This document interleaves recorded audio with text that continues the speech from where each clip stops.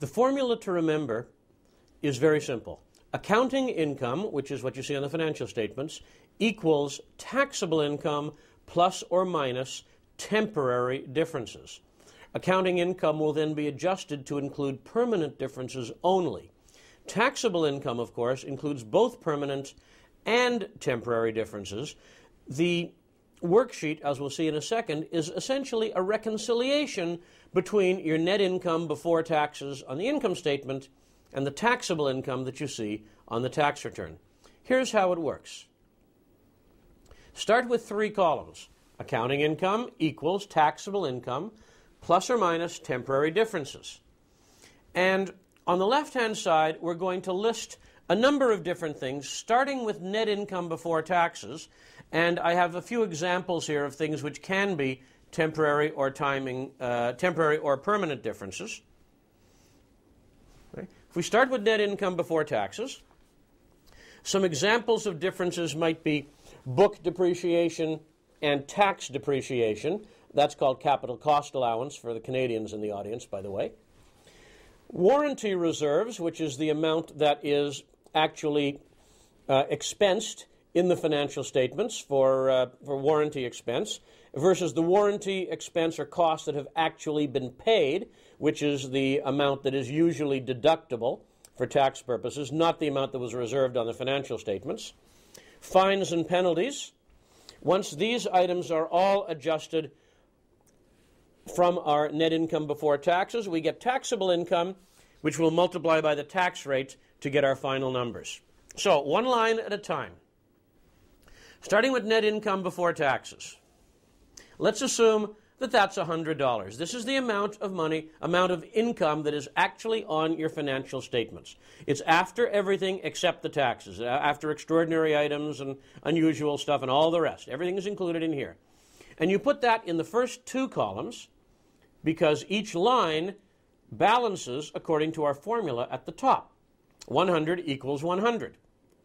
And now you go through the various adjustments, the various differences between taxable income and accounting income. For example, depreciation. On our books, we have taken $20 in depreciation. That much has been deducted already from the 100. It's already included in there. It's not allowable for tax purposes, so we simply add it back. Because it's a temporary difference, it goes in the right-hand column with the opposite sign. So the line balances 0 equals 20 minus 20. It's an add back because you must eliminate it from your accounting income in order to calculate your taxable income. It's not an allowable expense. Instead, the government is allowing you some other number. It could be calculated using the MACRS system in the United States or capital cost allowance in Canada or whatever it might happen to be. Generally speaking, it's going to be higher than your book income because that's what governments do. So let's say it's 30. And here we go. Again, it's a timing difference. It will reverse itself when the assets get a little bit older. Usually, tax depreciation is on some sort of accelerated method. Declining balance or sum of years digits or something similar to that. As far as warranties are concerned, again, the amount that was actually in the reserve for the period, the amount you've expensed, is not an allowable expense. It will be an allowable expense when the cash is paid, so we add that back. Let's just say that's $15. But the amount you actually did pay is the allowable deduction, so that comes off our income towards the calculation of taxable income. Let's just say that's 10. And finally, fines and penalties. These are permanent differences. They are not allowable at all.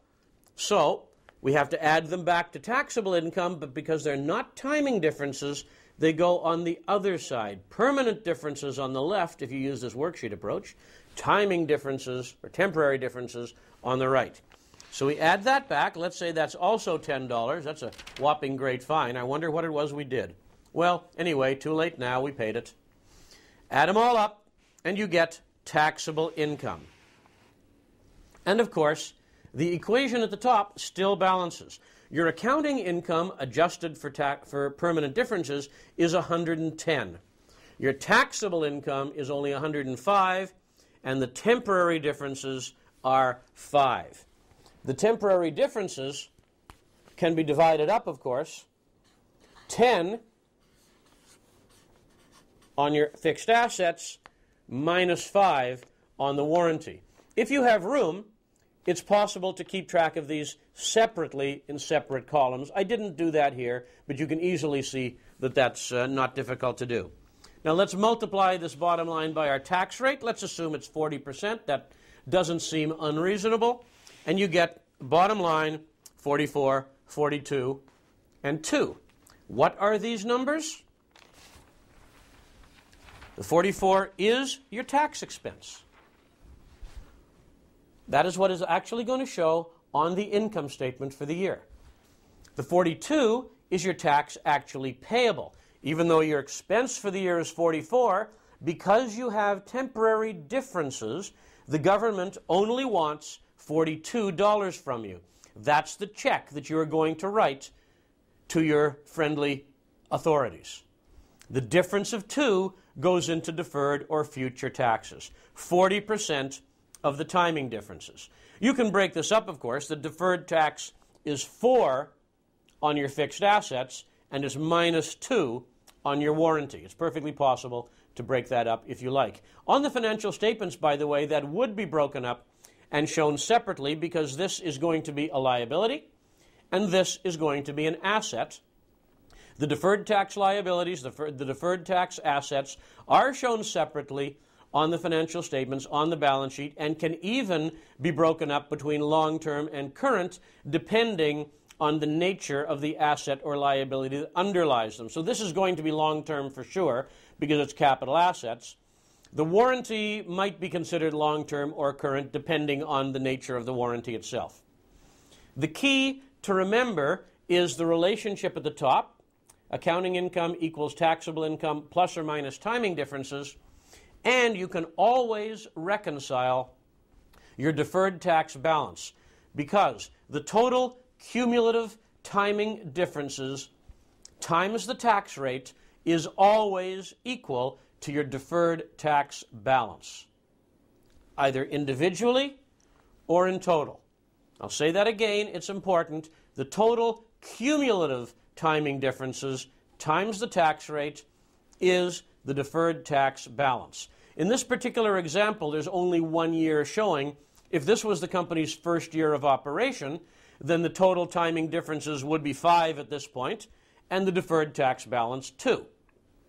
If this was a company's ongoing operations, there could very well be a deferred tax balance carried over from prior years, as well as timing differences carried over from prior years.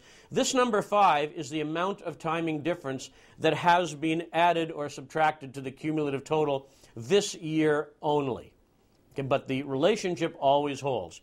Timing difference times tax rate equals deferred tax balance. The amount of the check you have to write, however, is not going to be equal to the tax expense.